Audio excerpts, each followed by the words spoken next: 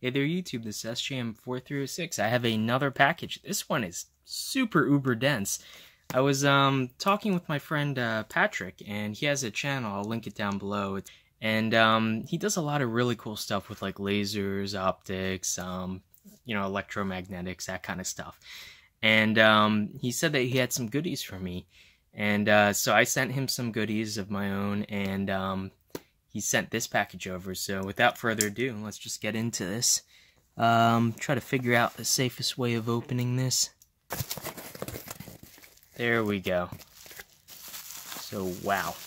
I know some of what's in here, and the rest I have no idea, so we'll take a look. So yeah, the first thing is a laser and a associated driver. It just runs off of 120 volts AC. This is going to be the constant current driver, so it doesn't burn out. And this looks like a pretty beefy laser module. It has the heat sink, the lens on the front, and the diode would be sitting probably somewhere underneath this brass slug there. And it says 30 MW. That can't be megawatts. Just judging by kind of the size of this, probably something like, I don't know, a couple hundred milliwatts. It has a model number here. I'll have to look that up to figure out exactly what the specifications are, but that'll be really cool. And let's see. So LD, so obviously laser diode. M, and it has a plus and a ground. I have to figure out. There is a board number here. I don't know what that would be. Modulation input? That'd be really cool, so I can actually pulse this on and off. If not, easy enough to modify. But yeah, we'll take a look at this and fire this up in another video. And we have... Ooh, another laser. I need to play with lasers more. So, we have... This one's very tiny, the module, the actual driver board itself. And... let me just get this out of the way. Input. And there are a couple of plugs, actually. They're unpopulated. How to figure out what exactly they are for. But yeah, this is the module itself. This looks pretty beefy, too. QC pass. That's how you know it's good. I'm guessing this is a red laser by the red laser on there. Yeah, and this one is 300 milliwatts, so that's gonna be fun. Ooh, I'm gonna have to fire these up. And before I get too into it, let's see. We have a bunch of other stuff. Okay, let's unpack this one by one. Okay, this looks like very similar to the one that I have. It's a Galvo controller, basically. Different trim pots at the bottom for adjusting the gains for the compensators. So it's basically a closed loop system, so that you set an angle and the motor is supposed to zone in onto that with minimal latency. So yeah, this is going to be a laser Galvo driver. That's going to be fun. So you kind of might know what is in here. I believe there is... Yep, looks like there's another one of those. So we have two. Now, why do you need two drivers? Let's see if I can actually find them first. Okay, so we have the mounts for Galvos. We're getting closer. So, I believe, yeah, you just stick the Galvo through and you tighten down a hex nut on it to clamp down on the body. So we have two mounts.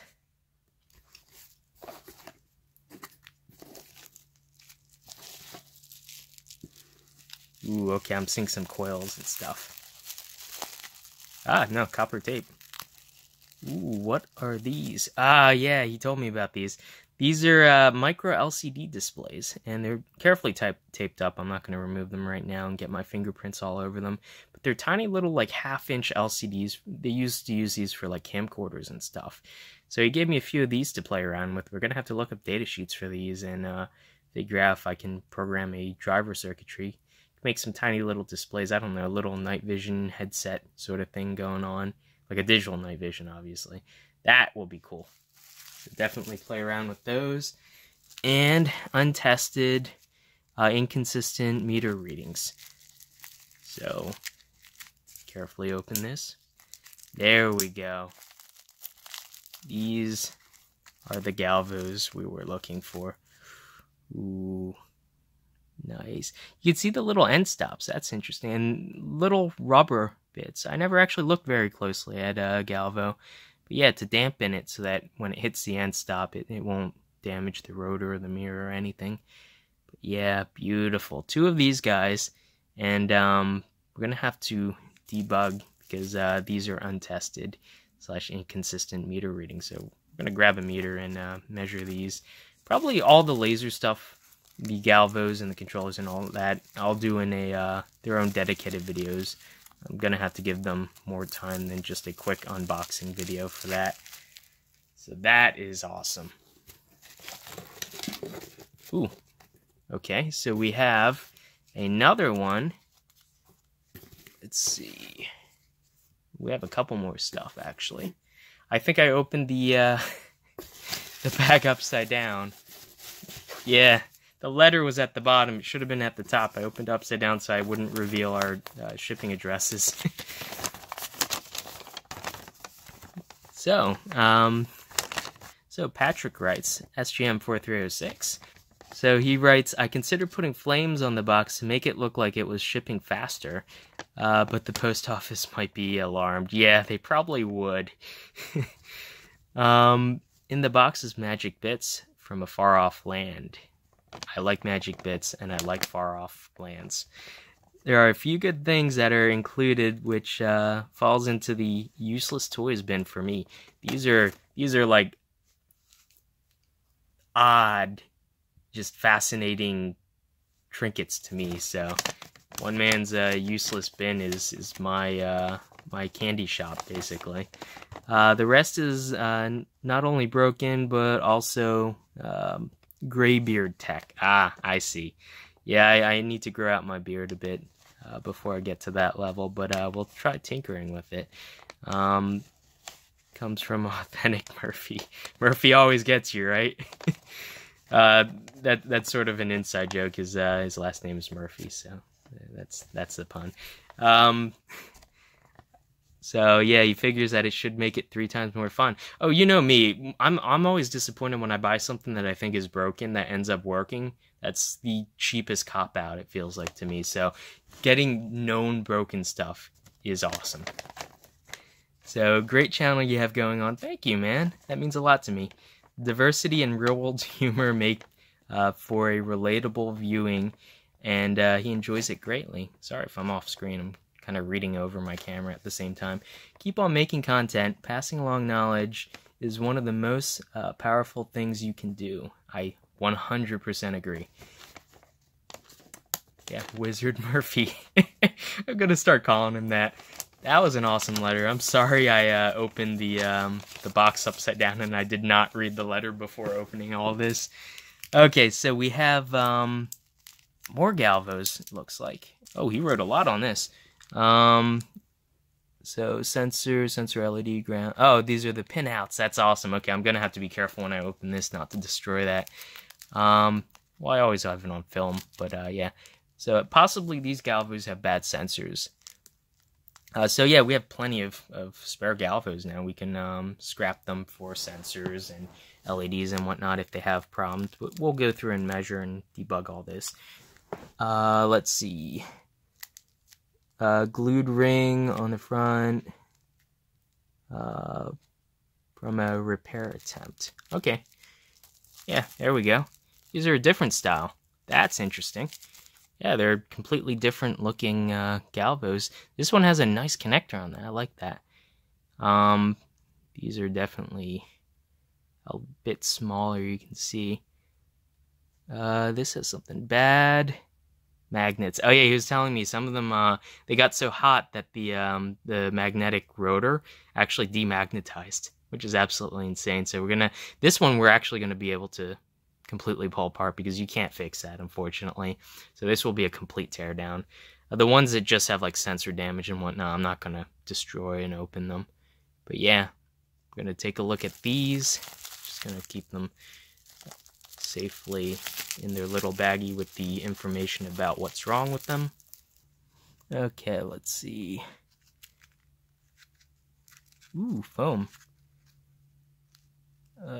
Glass, dichroic glass, usable for A and B mixing. So, oh, look at that. That's cool. I'm only going to touch it by the edges, so I don't get my dirty fingerprints all over it. But yeah, you can see certain wavelengths of light, depending on the angle, will pass. So, yeah, and the other side is yellow. But yeah, that's wild. And he has another piece underneath that's like, that's a pretty color. That's like an orangish yellow, depending on the angle. Let's see if I can carefully lift the veil on this. So it's like gold on the one side, sorta. Yeah, it depends on the angle. It looks kind of blue sometimes. That's cool. I have to play around with these. Yeah, and this one I actually opened up nice enough I can close it. Keep that safe. Then we have LED and galvo IR LED and galvo sensors. So these are spare sensors he sent me, so if I need to replace them, I will be able to. And this is just like a little LED and like a photodiode or something like that. So I'm not going to bother opening this up right now.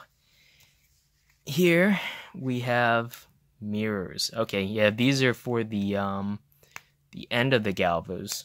So all the galvos, the mirrors would just sit on this little portion here that swivels back and forth. So you just usually glue them on. So these are just going to be, I believe he said he took a hard drive and he broke off little pieces and cut them to size or something like that. So yeah, these are just going to be little pieces of mirror.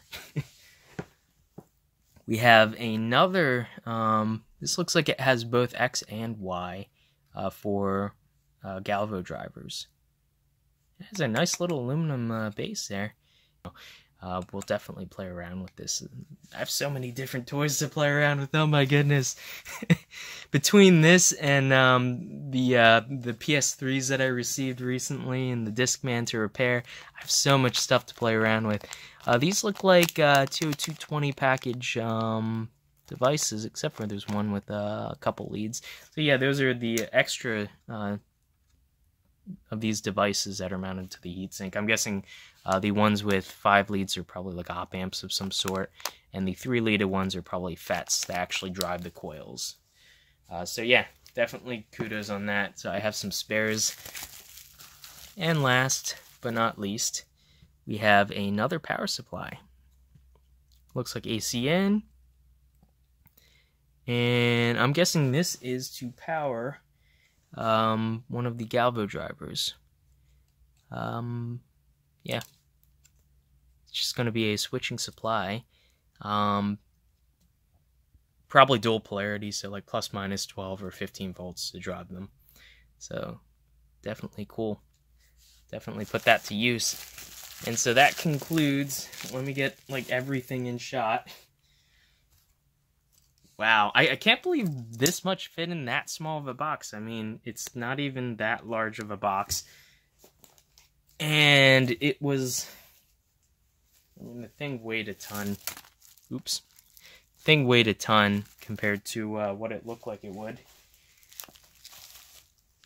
And last but not least, get these lasers all in here. Look at that. That's absolutely insane. I don't know what to say, Patrick. This will all definitely go to good use. It's going to take me a little while to play around. I'm not too knowledgeable about laser stuff, so I think I want to do some reading first. Make sure I don't blow up anything any more than it already is.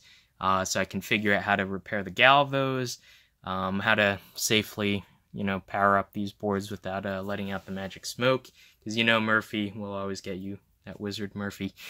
So anyway, super huge thanks to Patrick for sending all this in. I'll link his YouTube channel down below. He's done some really cool videos about DIY projects related with like lasers and all that cool stuff. He's even done a video on night vision that he repaired recently that I really like. So I suggest you guys check his channel out. He makes some really cool stuff. And I will see you in the next one. Hopefully get some of this up and running and tinkering in the next one. I'll see you then. Bye.